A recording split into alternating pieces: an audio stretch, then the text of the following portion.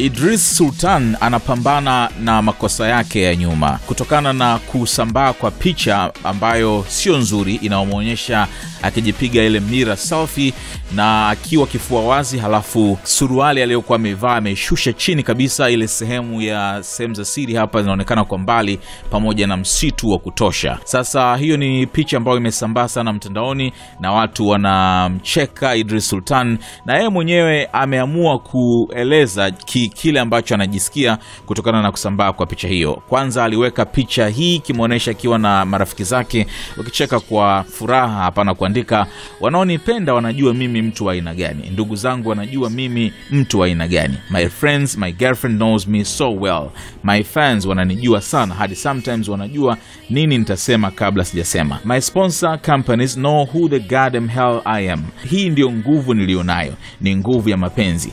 Sasa ficheni uchafu wenu wa sasa kwa kuweka uchafu wangu wa miaka 2 iliyopita, and see how Allah keeps blessing me and my fans.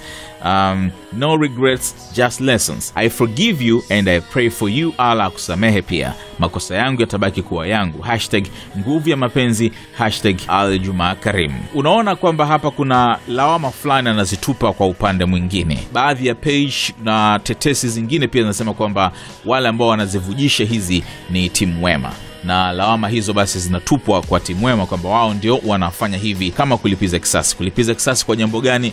I don't know, lakini hicho ndicho ambacho kinasemwa. Lakini pia baada ya hapo akapost tena picha nyingine kwa utani hapa, ikiwa ni kama tangazo la Gillette na kuandika, nyoa sasa watakusnitch wakati wowote. Ameweka kama utani tu kwa kuweka kama tangazo la Gillette hivi, lakini anaelezea msitu ulioonekana katika ile picha ambayo imesambaa mtandaoni, ambao watu sasa hivi wanamdhihaki. Miongoni mwa watu ambao wamefanya ucheshi na kumtania Idris Sultan katika picha hiyo ni Salama Jabir, ambaye ameposti picha hii ambayo ni kama mirror selfie vile vile, ambapo katikati ile sehemu zake za katikati ameshika kama mkusanyiko wa majani mengi hivi na kusema #sasa leta Gillette, #Idris challenge, #shamba shambani hadi matunda yamo.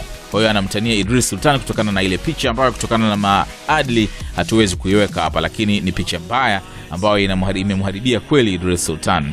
Sasa kuna theory nyingi ambayo yeye mwenyewe vile vile anaaminika kuiamini kwamba ni timu wema ndio ambao wanaisambaza hiyo picha.